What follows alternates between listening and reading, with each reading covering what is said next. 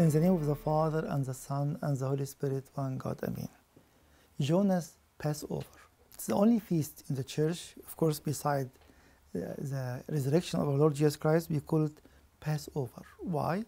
As we spoke yesterday and the day before, there is a similarity between the death of our Lord Jesus Christ and for Jonah being in the belly of the whale for 3 days and 3 nights. That's why the church has chosen to call it Jonah's Passover.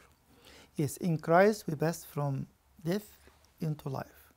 For Jonah, for him, it was a death and life. But he gained life for himself only. Our Lord gained life for us. He was there for 3 nights with no hope.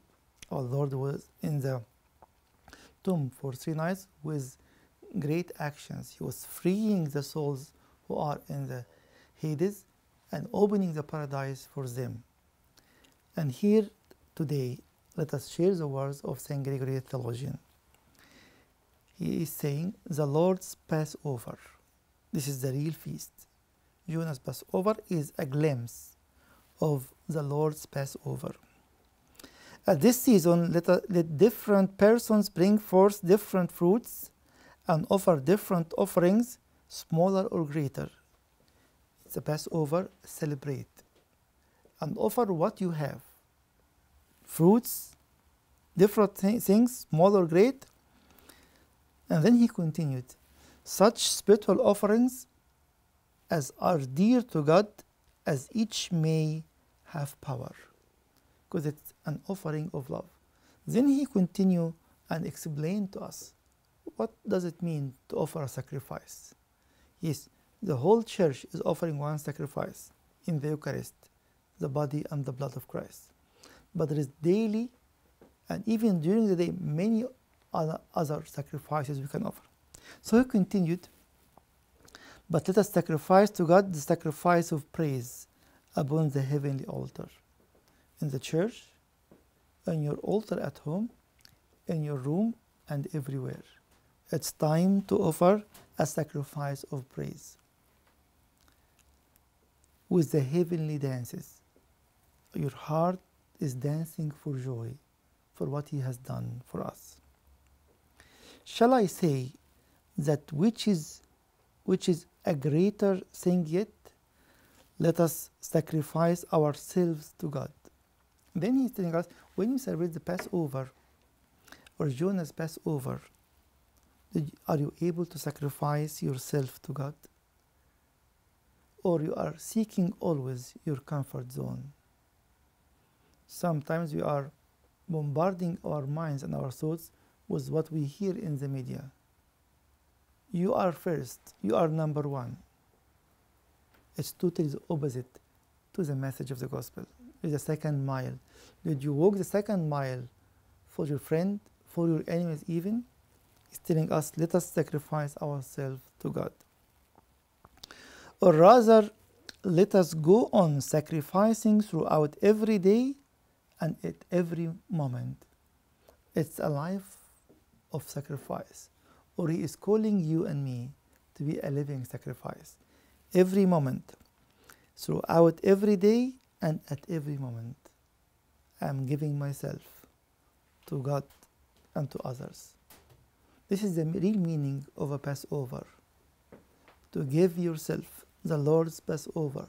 Jonah's Passover is a glimpse of what is going to happen in the real Passover of our Lord Jesus Christ. Because St. Paul says in 1 Corinthians chapter 5 verse 7, for Christ is our Passover.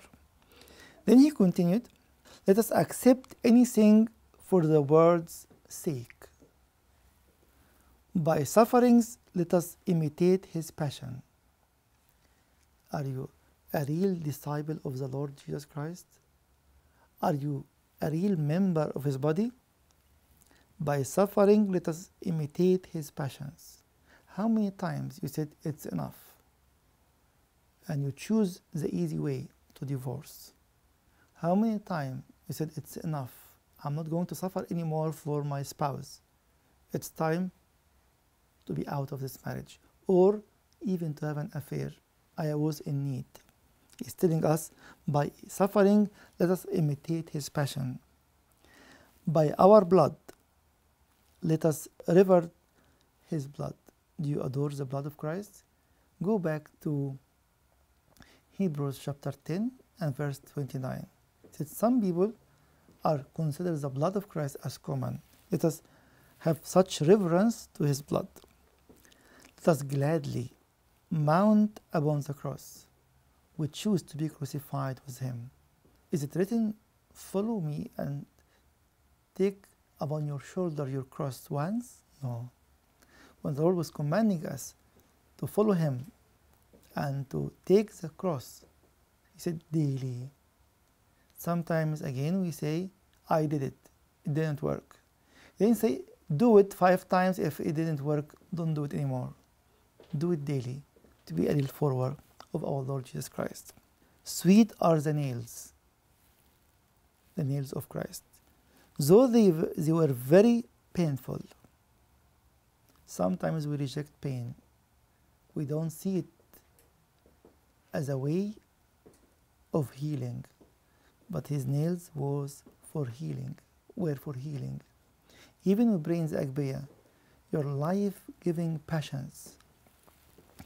Finally, he's concluding the words in Gregory's theologian by saying, for to suffer with Christ and for Christ is better than a life of ease with others. Again, in Jonah's Passover, what is your choice? To suffer with Christ and for Christ, which is better than a life of ease with others.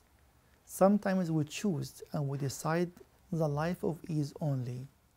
It's time, while we are celebrating Jonah's Passover, to tell him, Lord, we choose to suffer with you, for you, because it's better than life with ease.